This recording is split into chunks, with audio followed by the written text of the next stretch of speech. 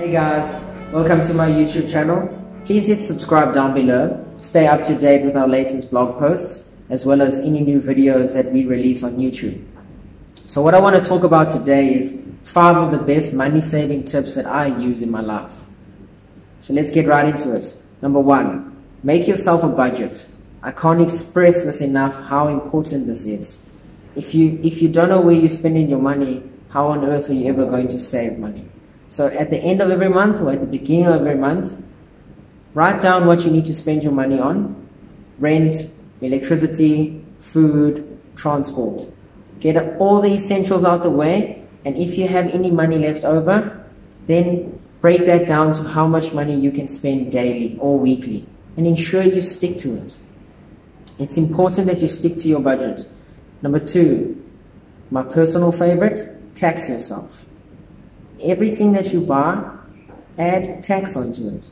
That tax is not going to anyone else. That's going to be for you. You keep that into a savings account. So for example, if you're going to buy yourself a new pair of shoes or a new pair of sunglasses, if the price is X amount, add 10% on top of that, and then keep that 10% in savings. If the government can use this as a way to collect revenue, you can use this as a way to save for your financial goals. Number 3, record your expenses. I also use this tactic every day. If I spend money going to work, if I spend money buying food, if I spend money going on a date, I categorize it.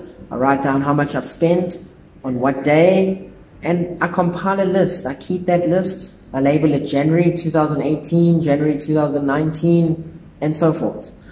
So it takes a while before you can see any patterns develop. If you can record every time you spend money, after a while you'll see where you are spending money wrong, where you can save money, and it becomes a game eventually with yourself. Every month you are competing with yourself to be better than the last month. This will also help you allocate money towards your budget. So it takes a while for these tactics to start working, these financial tips. So you just have to be very consistent. Write down every day what you're spending your money on. I normally use my mobile phone. It's easier, it's quick, it's always with me. I quickly take it out, I record it, save it, put it away. So after 3 or 4 months, you'll be able to see how patterns develop, and I can guarantee you'll start saving money. So number 4, make your debt visual. So just like you need to write down your goals, make your debt visual. Don't be embarrassed. Use it as an incentive to work harder. Put your debt on your door, on your mirror, in your bathroom, wherever. Let it remind yourself every day that you need to pay down your debt. It's very important. If you're going to put your goals on the wall to say, I want to achieve this, you need to immerse yourself in it. So the same thing applies to your debt. Make sure you see it. Make sure you have a tangible plan to eliminate your debt completely. If you are struggling to survive, if your disposable income isn't enough, you don't have a surplus at the end of every month, then I suggest that you read the blog, see what tips will help you. Not all of them will be applicable to you, but definitely try and use the ones that you think you can implement. It will take a few months.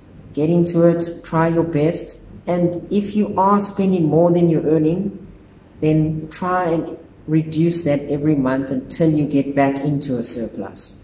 But please do not take on any more debt.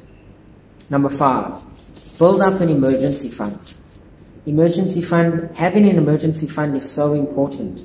It gives you a clear state of mind. So you might be stuck in your current job at the moment thinking, I want to change, I need to get to another job, but you're too afraid to because you don't have a cushion.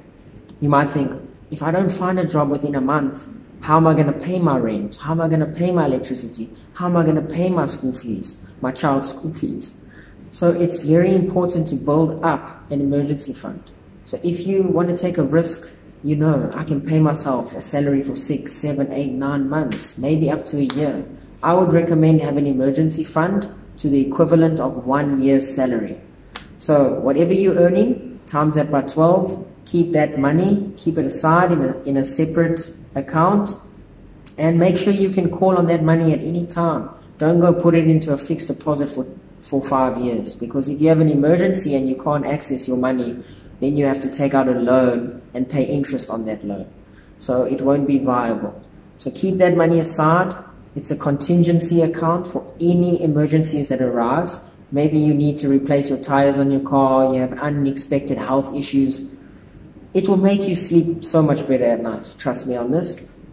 So please guys, these are my 5 money saving tips, my 5 best money saving tips. Please try your best to try and implement them. Maybe you won't implement these ones, but check down in the link, you will see one of my blog posts. Please give it a read, tell me what you think, comment below. Please try and implement some of them.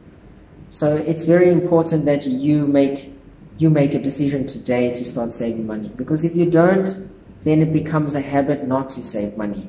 So the best way to break a habit is to be conscious, be consistent, and develop new patterns. So check out the blog post in the link below. Please subscribe, share the video, tell your friends, and most importantly, keep on saving money. It's very important. So let's just recap those five money saving tips quickly. Number 1, make a budget. Number 2, tax yourself. Number 3, record your expenses. Number 4, make your debt visual. And number 5, build up an emergency fund. Alright guys, see you next time.